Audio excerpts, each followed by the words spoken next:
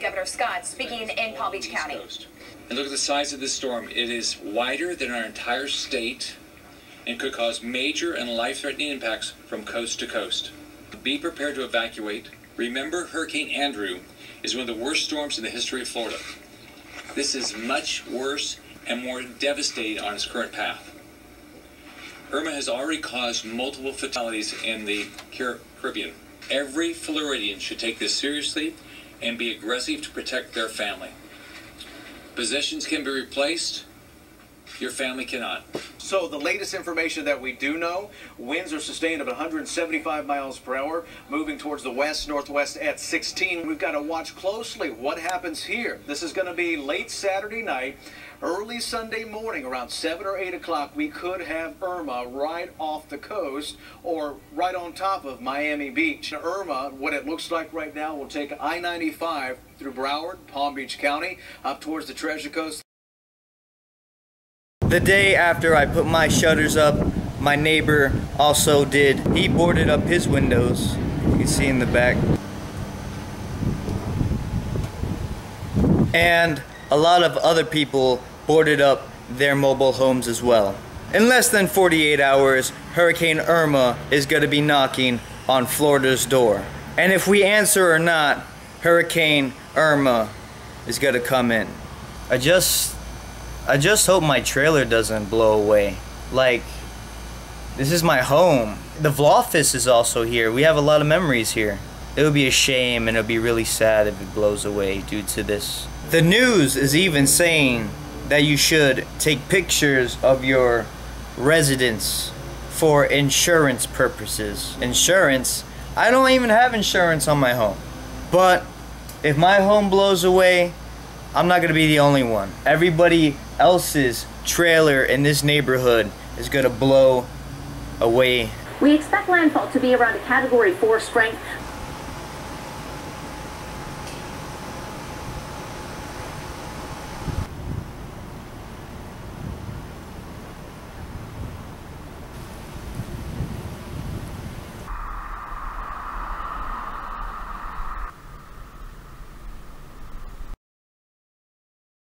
Very heavy rain bands that are moving into inland Miami-Dade now, and you can really see that as we take a look at Irma. Now, with 130-mile-an-hour winds, it's still a major hurricane, Category 4, making landfall somewhere over the Florida Keys. An inundation with a wall of water enveloping the Keys, and then moving in to the landfall probably somewhere between Fort Myers and Sarasota.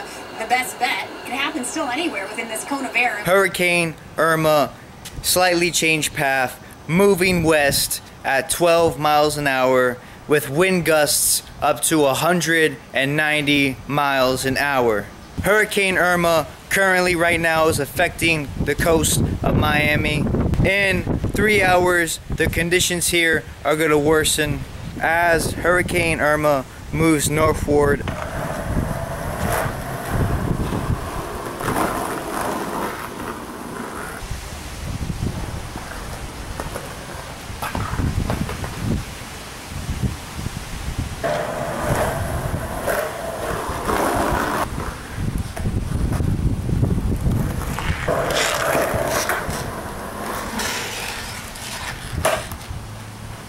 While the winds are 125 right now, it's forecast to re-strengthen and again continue moving a little more quickly. Move into southwest Florida, and the timing on that brings it onshore over southwest Florida about 3 o'clock tomorrow afternoon. We actually have over 30,000 people without power now throughout all of South Florida, from Homestead north through Palm Beach County. Actually, nearly 600 people in Palm Beach County already, most in western communities that have lost power. We are at the Ramada Hotel. Better shelter than a mobile home can provide. My wife's plans. Anyway, we got an Old English here that's been chilling on ice that we are going to drink on behalf of the MaltList. Old English 800 malt liquor, nice and cold, blue sticker.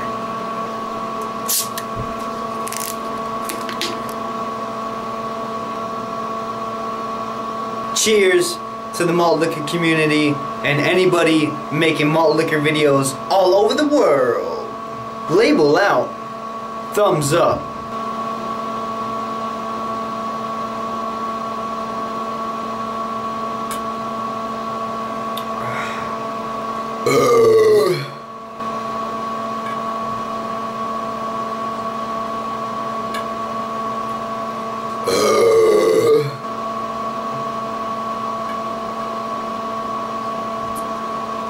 So, a curfew has been issued that started at 3 p.m. They don't want nobody outside wandering around. The curfew started at 3 p.m. The current time is now 4:15. We are an hour and 15 minutes into the curfew, indoors only. Basically being prisoners of Hurricane Irma. Malt liquor, malt liquor.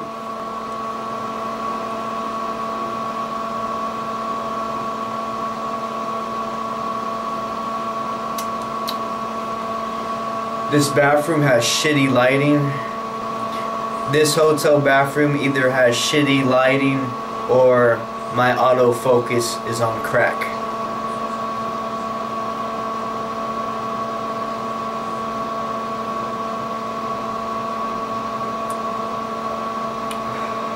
Stay tuned. There's more to come. There's more footage to see.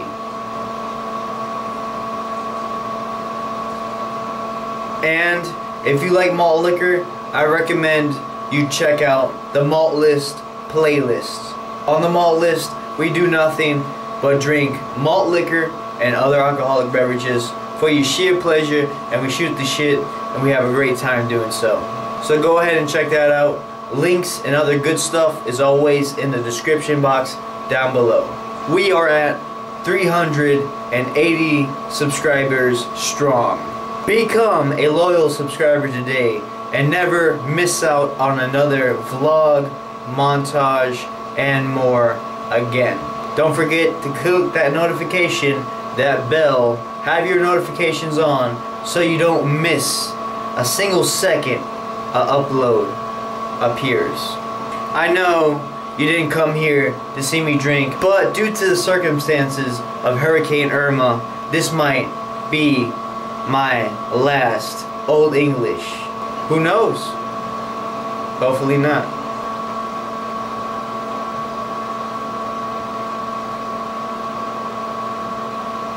We brought most of our clothes, most of our valuables. We brought it all to the hotel with us because for a brief moment we seriously thought our trailer roof was gonna blow away. The information is always changing.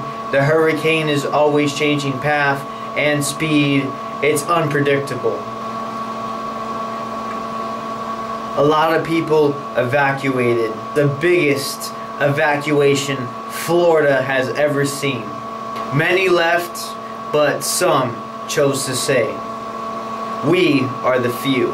I just want to think of it as we are true Floridanians, and no matter what, we are not going to leave our hometown. We're going to stay right exactly where we are, and we're going to bunker down, and we're going to stay strong. Florida.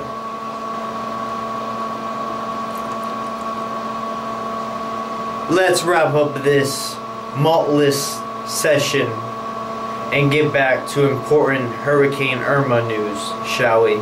I just wanted to include a MaltList because it's been a stressful day and I do need a drink, and like I always say, it's never a right time to make a video, especially when there's a hurricane right in your backyard.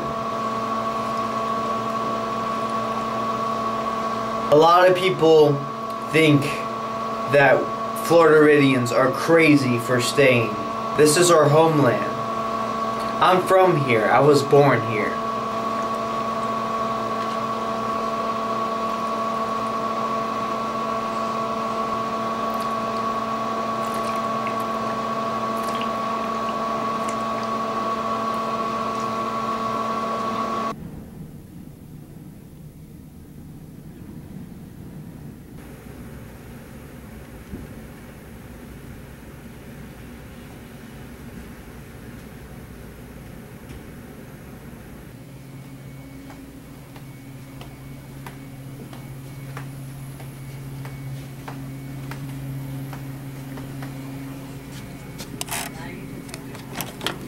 It's not unusual for Florida to experience hurricanes. Hurricane Irma is the latest installment. On the southern side of the hurricane, you have bands still whipping around Cuba. On the northern tier, you have the bands that continue to race in from the northwest. Here's a look at our rainfall now. So you have the heaviest rains around Miami, Lauderdale now, but you have these periphery bands sweeping up around this counterclockwise motion, our vicinity. Extreme winds now recorded. University of Miami recorded a wind gust of 100 miles an hour.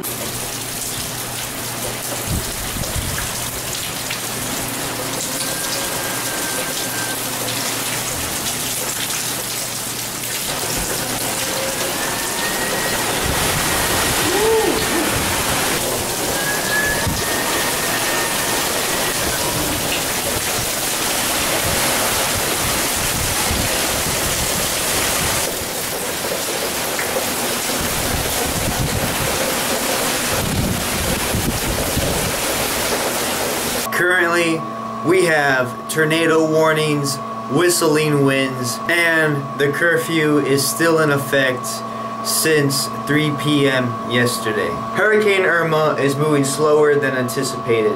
We are just experiencing the outer bands of Irma. It is not going to get worse until later tonight, early tomorrow morning. Just in 10 minutes, we are expected potential tornado flying overhead. The news says, get in your safe rooms, hide, because there's an expected tornado to touch ground.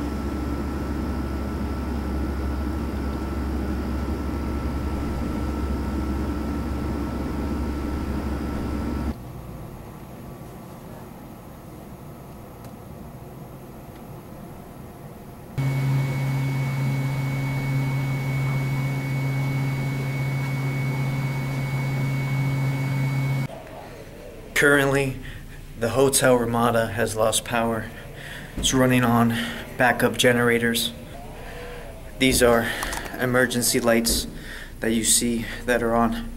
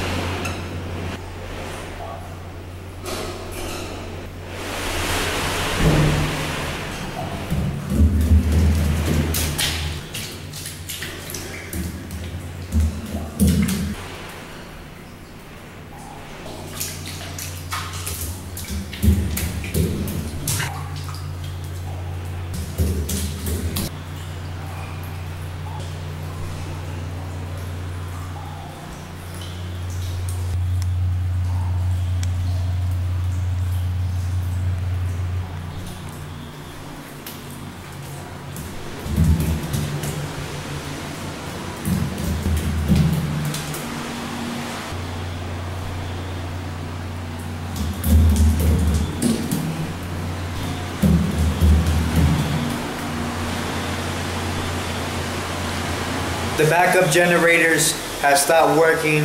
The hotel is completely dark. I came down to the first floor, emergency stairway exit. There's what sounds like a fire alarm going off nearby building.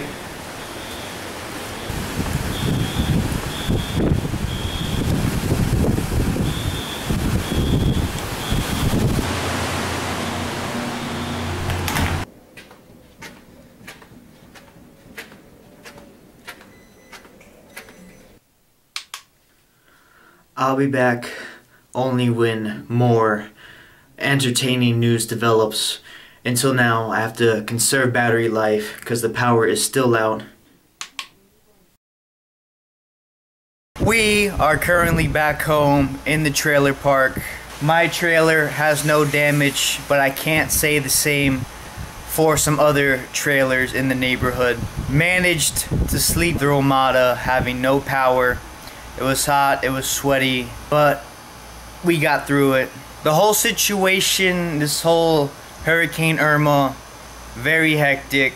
a lot going on. I'm glad it's finally over. Here we are. I'm sorry, I'm just kind of tired. I only had 4 hours of sleep. On the drive back here, there are intersection lights that are out.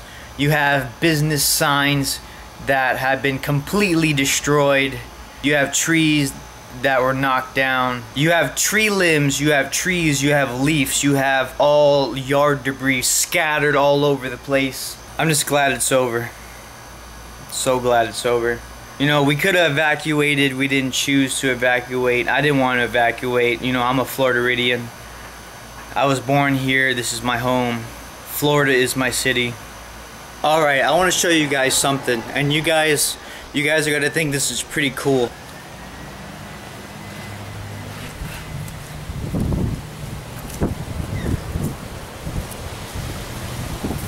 I'm going to try to explain this the best I can. I want you to take a look at this. Yes, this is part of a roof.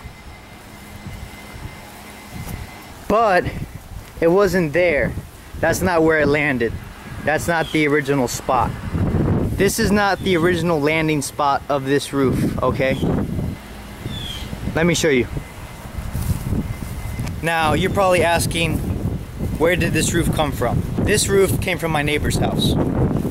Where was this roof? Let me show you.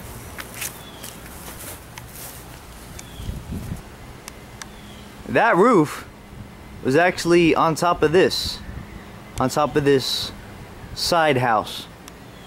That's where the roof was. Right on top of there.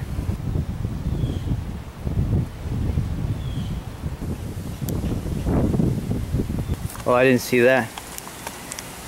I didn't see that right there. Look at that tree. Right on the neighbor's house. So let's get back to the roof, right? The roof, I guess, the wind came from underneath, or it was possibly a tornado as well. It blew the roof straight into the air. Alright, like I said, this is not the original landing spot. It blew the roof straight into the air. I don't know how it missed my house, but it did. It probably flew right over my house.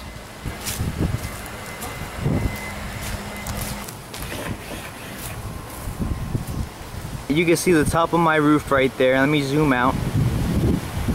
Here's the neighbor's house. And the roof was laying right here. It was on this tree. It was resting on the AC unit. Right here on this piece of grass. And it left us all scratching our head, wondering, where did this roof come from and how it got there.